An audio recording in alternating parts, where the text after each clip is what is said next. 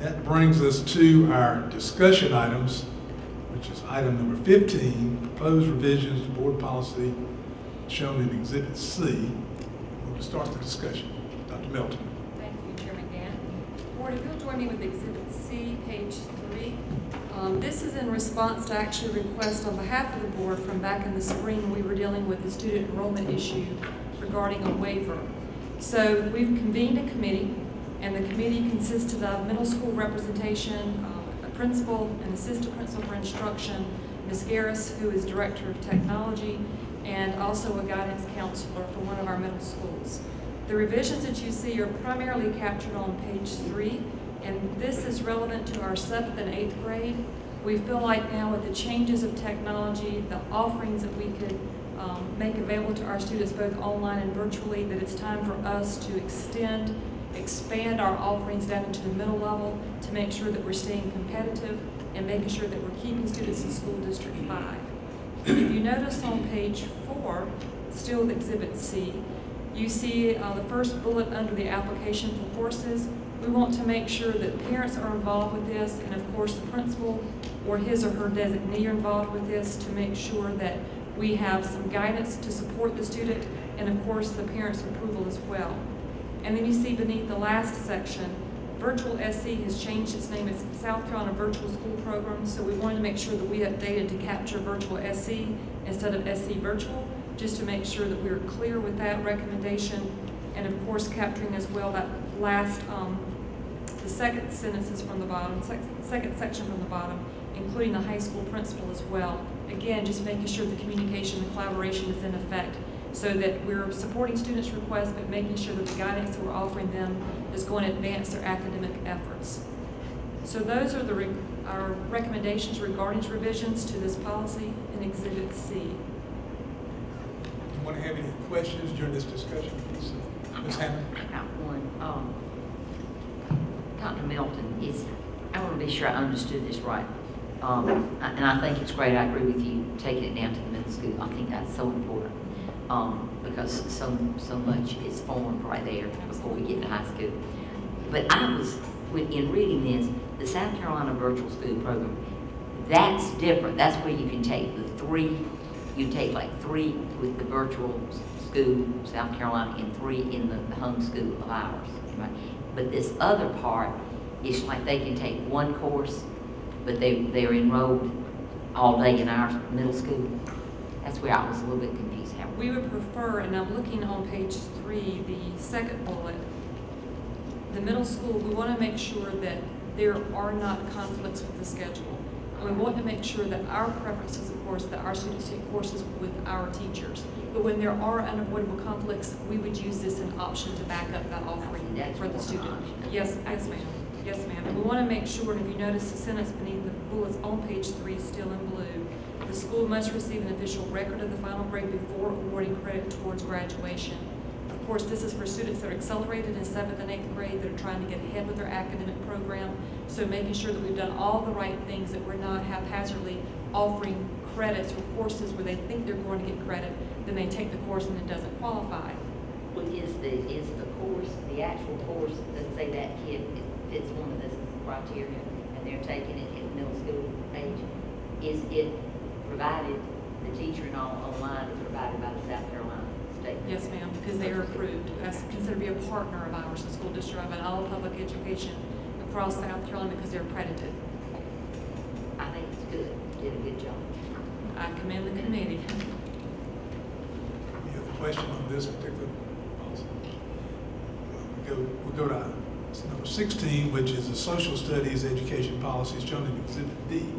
Yes, sir. And Chairman Gann, if I may explain to the board, numbers 16, 17, and 18, as you preview the materials for this evening, you probably thought, we just saw these back in the spring and we just approved these in March and April, and indeed you did. When we sent policies in, Ms. Stowers, of course, is our connection when she sends them in to school boards for formatting. We received some feedback from the School Boards Association that some of these model policies that we had used as our platform changed sometime during the academic year last year.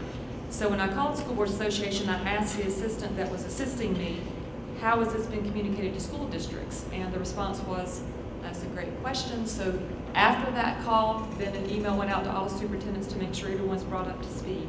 So these changes that you're going to be seeing in Exhibit D, E, and F, 16, 17, and 18 on your discussion agenda for this evening, are things that I'm bringing back to you that have been changed slightly.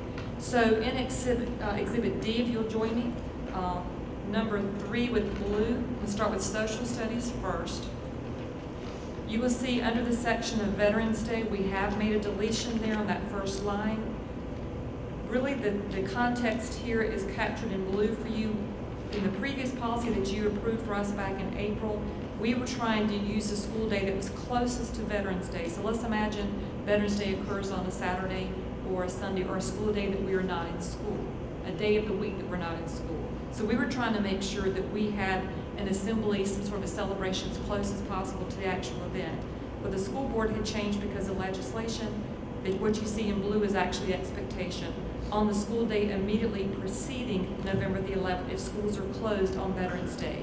So if it happens to be a weekend, if it happens to be a day that we're not in school, this is now the regulation across the state that we're making sure that we're in compliance with. So you're going to see a deletion in that paragraph and then a revision. So those are the recommendations that we're having for Exhibit D for you this evening regarding social studies education. Shall I continue or pause for questions? Okay. Ms. Hutchinson. Can you explain to us why they're deleting the phrase "to honor veterans"? No, ma'am. I did not get the context of that, but obviously we had it in the April policy, and the recommendation is not to include that. Would you like for us to try again? Well, I can't imagine why we would delete that. I mean, perhaps there's a reason, but I don't see it. It's not obvious to me. When we get the model policies, we're giving the context in writing, and then we're allowed to make some personalization. And I'll use, for example, with primary report cards. You're given what's required, but then you can personalize it. This is one of those places where we're asked to be standardized with that. But we can certainly leave it in to see if it's allowed to pass through. Well, I mean, this is the school district's policy. The board votes on that, so I would think that we have the right to keep that in. I mean, that would be my suggestion. I just think to remove it is disrespectful. So restore the phrase "to honor veterans" and that's the first line, beginning of the second line under the heading of Veterans Day? Right. That would be my recommendation. Of course, the whole board will have to discuss it at the first reading and decide if they want to do that, but that would be my recommendation. Did you say a minute ago, just for clarification, that the blue area was the state law change? Yes, sir. The line through is the suggested model policy from the school board association? The line where things have been lined through, that was what we passed in April. So our recommendation then, and what was passed by the board, was that we would find a school day that was closest to November the 11th. But now the regulation is to define the school day immediately preceding November the 11th. Should it occur on a weekend or a day that we're out of school. But go back to where Ms. Hutchinson is. Who struck the "to honor veterans"? That comes school board association? Yes, sir. Not state law, I wouldn't think. Not that I'm aware of, no, sir. I would agree, and we have our reading votes. I would agree with trying to have the language. We'll act on policy for the school district times. Did you have something else, Ms. Hutchinson? No. That's good. Thanks. Because I don't have the policy that we adopted comparing to, I guess, the old policy. Right. Was to study the United States Constitution and Declaration, was that added? Is that why they took the veterans out? Because they added, I was just trying to figure out the rationale for that. Mr. Case, I'm afraid if I were to answer you, I would give you misinformation, so That's fine. I can call school boards. I certainly agree that we should keep the phrase as it was, not as it's indicated. It's happened. I think I have some answers Okay. that could relate to this. I agree with Ms. Hutchinson. There's no reason to take that out, but I can tell you that we, as an 8th grade teacher, we have to have Veterans Day, and the whole purpose by every teacher lets every student know it is to honor veterans. So I mean, I'm with you that why take it out, but I would just let you know the reasoning of the School Board Association could be if you are having a whole day called Veterans Day, and I mean, we do the whole thing, and I know a lot of y'all have been invited to things, but there's no way you wouldn't know it's honoring veterans. As far as, you might not ever read our policy that doesn't say it, but that's what it's for. Then the Constitution, and that's a federal law, so, you have to have Constitution Day, and you have to teach the Declaration of Independence and Constitution. So I'm speaking like from a teacher where we're looking at it as a board. So I agree with Ms. Hutchinson. If I were a board member reading that, or even somebody that wants to sit down and read our policy, which I don't think is very fun reading, and a lot of people don't read the policy until it's like something they're trying to find. But I think it's great to put it back in there. But I did just want to tell you in implementation is what I want to say. It is, that it's to honor veterans. That's all you talk about all day, so, which is wonderful. You invite them there, we write them. Every school does something different, I assume. And we have to let our principal know what you're doing and be sure that they know you have honored veterans that day. So I think it gets done, and that might be why School Board Association was just looking at it like they didn't need that verbiage, because it was self-explanatory. If you have Veterans Day, that's what it's for. Mr. White. Is it not possible just to call the School Board Association? Yes, sir, I made that note, and I'll just call it. And then if it's not a law, if it's not a legal implication, then put it back in. But I'd be curious why they struck it, rather than us debate it about stuff.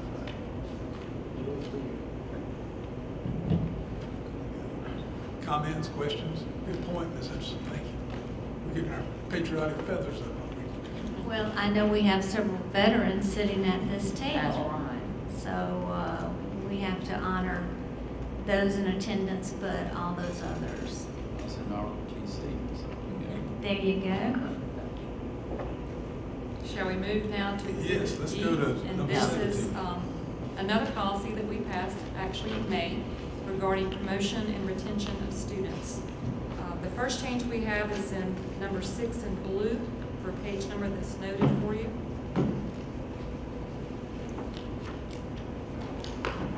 And you're going to see just a change of the verbiage here.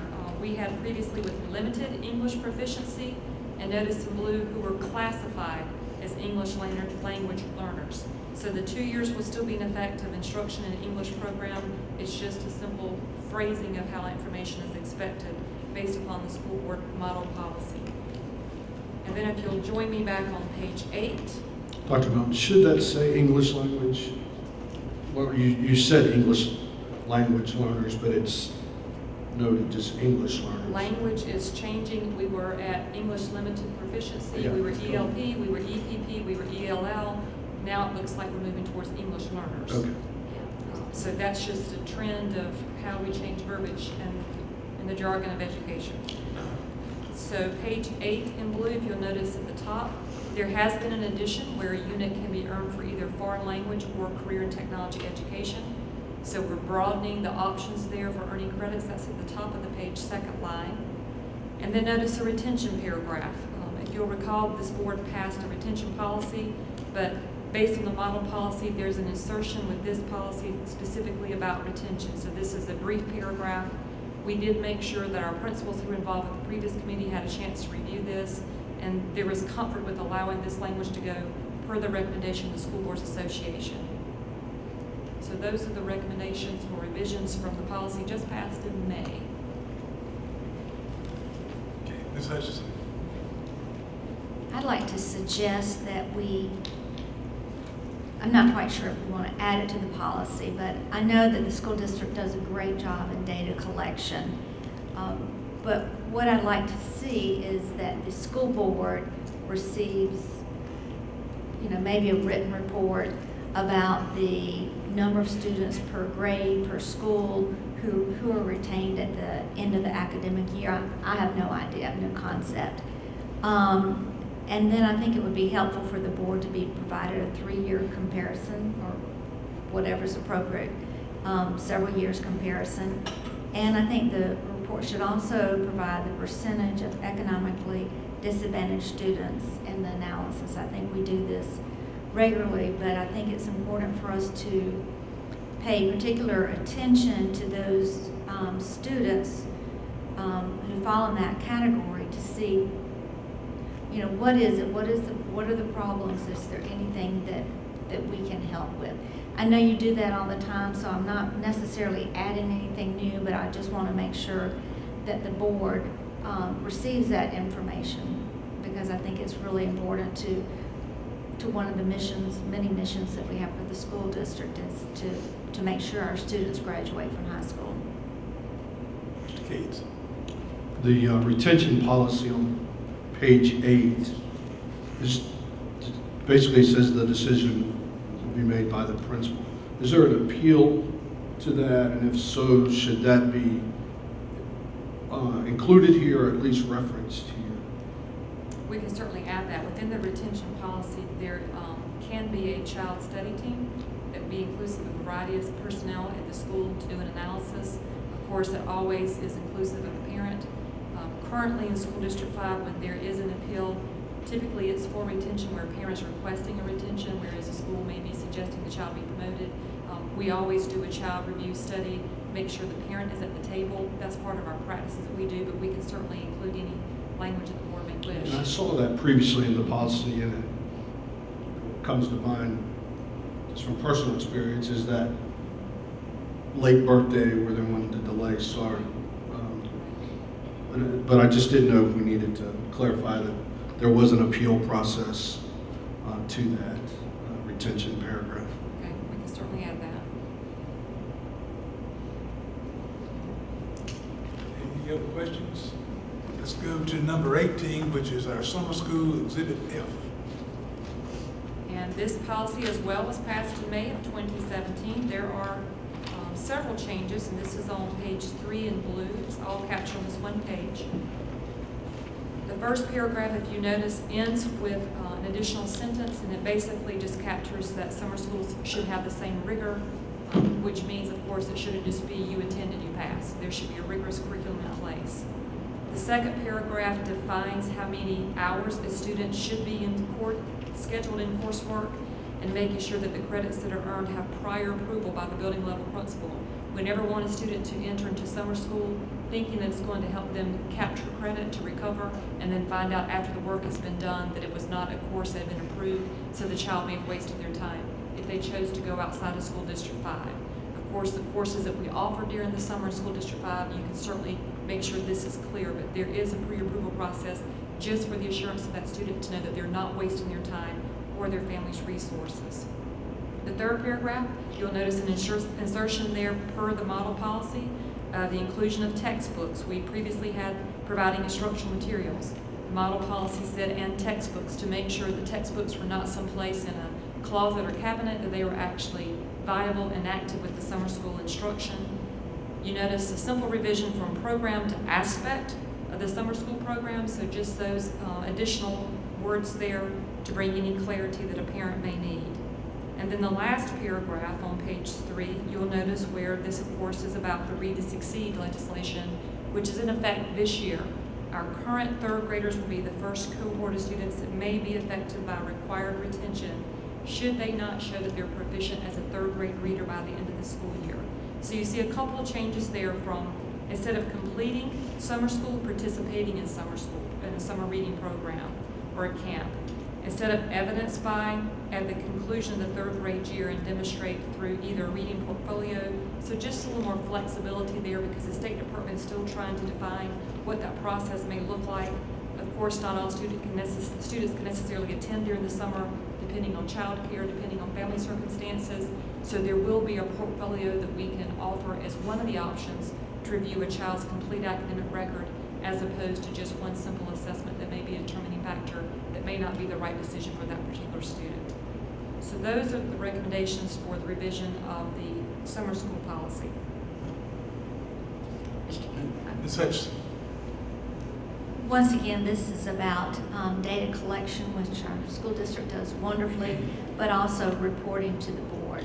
And I think that because we have this new state law for reading proficiency by the 3rd grade, that I think it's even more important for the school board to be on top of what's going on. And I'll give you a copy of this, but basically I would like to measure the outcomes of summer camp, provide to the board the number of students per school who attended summer school due to the retention policy, and those who were retained but did not attend the summer camp.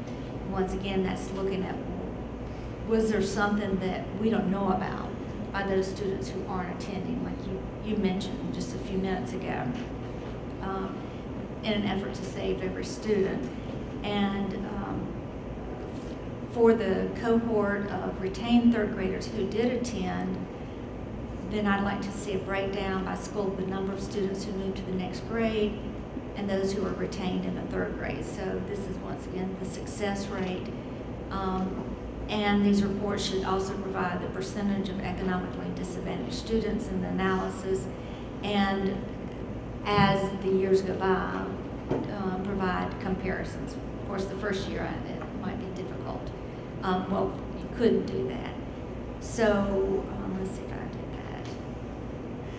I think that's it. And I know you do a great job of collecting data, but when you win the lottery or other people and move on, I do want to make sure that future administrations realize the importance of collecting data and making sure that the school board knows about it. So I'll share this with you. Well, Ms. Hutchinson, I can actually say we have that data available already because we do a report at the end of each summer school for Read to Succeed.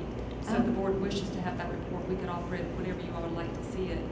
For example, I can say to you that we had 35 families decline our Read to Succeed camp this summer of 17. So we were able to reach down and capture some rising 3rd graders that were currently finishing 2nd grade that we had concerns about because we didn't fill the summer reading camp for Read to Succeed with the current 3rd grade cohort looking to be promoted to 4th grade. So we can share it whenever you're ready for that between Dr. Harris's department and mine. We can certainly create a report to bring before the board. I'll leave that up to the board officers to determine a good time for this information to be presented to the board. Okay. Ms. Hammond, and we'll come back to Mr. Cates. I am so excited about this program. I really do think that it's going to take a few years, but I'm anxious to see by the time, if we catch them early, that we're not going to have the dropout rate and we're going to not have them make it to middle school and can't read. But what I am interested in seeing if it's left to the individual districts or whether my experiment through the state has a portfolio template, for lack of a better word. But I was interested to see, because I do realize every child might be a different circumstance, but there should be, I guess, even though that's really young, there's a 3rd grade level of words they should know. And I was just curious to see how that reading portfolio, or what did they put, or a norm reference alternative assessment, that their mastery of the state standards in reading is equal to at least a level above the lowest level on the state reading assessment. That was a little confusing to me to really, especially as a teacher, what is it they expect our child to be able to do, our student? And so I would just say, you may not have that answer yet, but if you do, I would be very interested to see how that portfolio set. And my biggest interest is in this 3rd grade. This initiative is really, many teachers believe that literacy is the key. And if we get them early enough, this is going to be the answer. So I'd really like to know how we're going to evaluate it.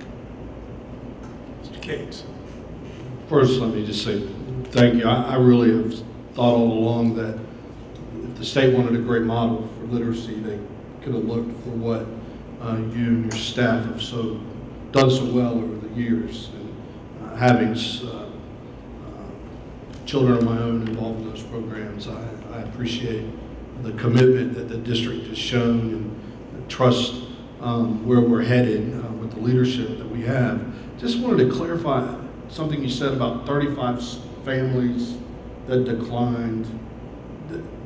Clarify that for me. So are those 35 students that would have been retained because they failed to participate in a summer program? That could have been retained. This past 16-17 academic year, we did not retain based on reading level unless there was a just cause. In School District 5, historically, we have a very low retention rate. Now, the middle level and the high school level, we can tell you that we do have students that attend summer school for credit recovery. But at the elementary level, we make sure that we're intervening as quickly and as effectively as we possibly can to make sure these students don't need that. But if I look over, we've actually had 4 summers now Read to Succeed, with 3 of those years being for the summer reading camp. 2015, we had 16 families that declined the opportunity. 2016, we had 8 families that declined the opportunity. Then 2017, we had 35 families decline the opportunity. So there are varying reasons for that. Sometimes children are signed up for camps, sometimes they go and stay with relatives, sometimes there are conflicts with what the family would prefer doing, sometimes the families don't feel like there's a need, that they would prefer working on things at home as opposed to committing a full, or not a full day, but the full 6 weeks of the coursework that they need to complete. So there's all kinds of reasons, but whenever we don't fill seats, we make sure that we find a way to fill. So this year, as I explained earlier, we looked at rising 3rd graders, those that just finished 2nd grade, that we were concerned about. We wanted to strengthen some. We certainly can't require families to participate, but it is one opportunity. And as far as the portfolios that Ms. Hammond requested earlier, there's a good cause exemption that is still being defined for us. The portfolios are still being defined for us. So as that information is sent to us from the State Department last Thursday and Friday, we were in meetings about just that. So we're still in the learning curve of how we're going to do this, and you can anticipate the first year won't be perfect. But Ms. Goggins and her staff have worked with our elementary principals to make sure the communications that we have in place. We are going to alert families around the winter break so that there aren't surprises in the spring that children are not performing where they should be performing. So we've got flyers, we've got parent-friendly letters, we've got things on the website, and we're trying to make sure that we're reaching out in as many ways as we can to communicate this to make sure families are aware of this. So just so I understand now, typically my go-to answer when I'm asked about this is to email Dr. Melton. But the summer camp is really a key component to be able to be promoted to, if they are behind in that 3rd grade level, that summer camp is a key component to them being able to be promoted to the fourth grade. And declining that summer camp could have pretty significant impact on the things you're able to do to help promote that student. I'm always going to argue that it's the most viable option because we recruit the most viable teachers for this camp. We are highly competitive. This goes out to an application process led by Dr. Jakes and her department, and then the interviews occur through the instructional department. So we're very intentional to choose what I would call top gun teachers, the best of the best. They're the ones that are teaching these students that need that intervention and that support throughout the summer. A family can always say, we're going to work on this this summer, I'm going to hire a tutor, we're going to go to this vendor, then we can reassess when the student returns after the summer has concluded and make a decision at that point. But we want to make the best opportunity for our students for transitional purposes and not put decisions off until August and later.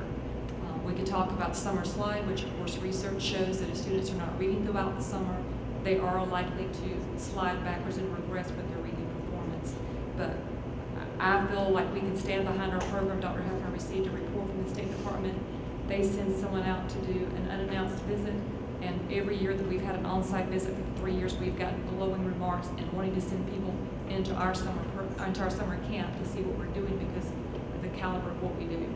And I'll also add to that, shout out to United Way of the Midlands. They have given us grants that we have sought ranging from $6,600 to $10,000 for the 3 years that we've done this. So we found a partner with United Way, and it's like the Oprah event where you get all kinds of gifts and prizes at the end. You get an LLB book bag. You get 20 texts that you've selected from a book fair at your reading level. The LLB book bag is a lifetime warranty. You get a Ranger Rick for a year being sent to your home. You get field learning experiences. You get a t-shirt that when you go on the field learning experiences, the teachers can see our group together and they have a point of pride that they are in the summer reading camp of School District 5. So it is truly a day of of celebration, and families are in attendance, and it's always exciting to see the children get so dressed up because they see it as a rite of passage in a sense, but they also see it as a huge celebration. I have a chance to intermingle with families who say how their reading attitudes have changed and what it means for their family that their child had that opportunity. And then we also include just storage bins to make sure that these books that the students have chosen can be stored someplace in their home or in their car so they can be protected and read however long they can keep up with them.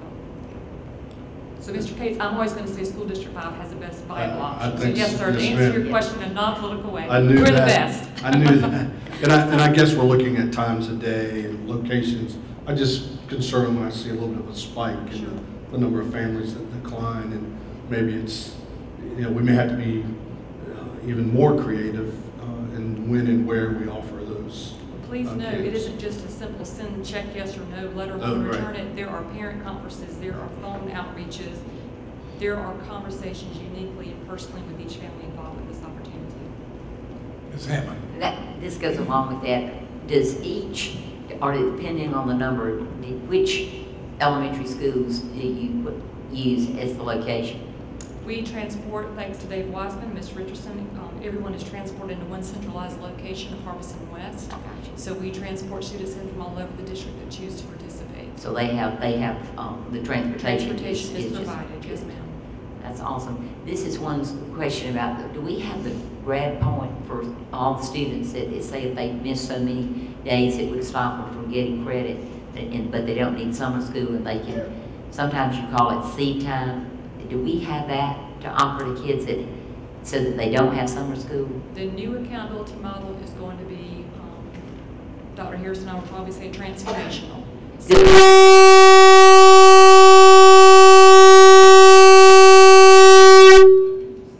Time's up. I quit. Sound operators ready to go.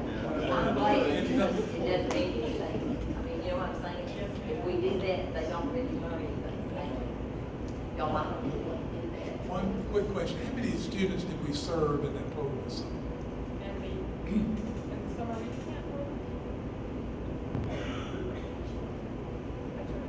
Let me use my cafeteria principal voice. That's Summer good. reading camp in 2017, we served 40 third graders and 11 second graders. 40 third graders that were moving to fourth grade, and then 11 second graders that were moving to third grade in 2017. 51 students, and they got intense instruction. That's great. You tell the interest, and then obviously it's a life changer when they can learn to read.